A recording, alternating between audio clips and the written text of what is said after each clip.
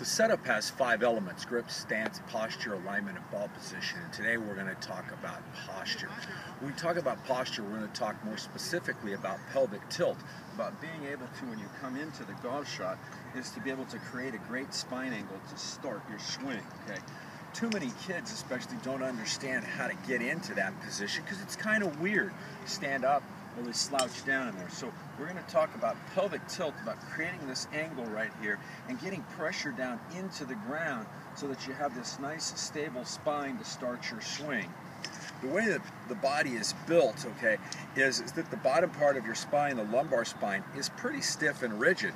So if you don't have that angle set, you can't use your core to turn.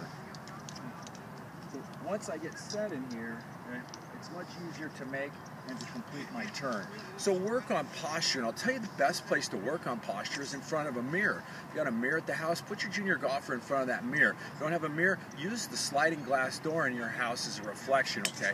And work on that posture and get them to get comfortable in that setup so they can use their core and start generating some momentum to turn.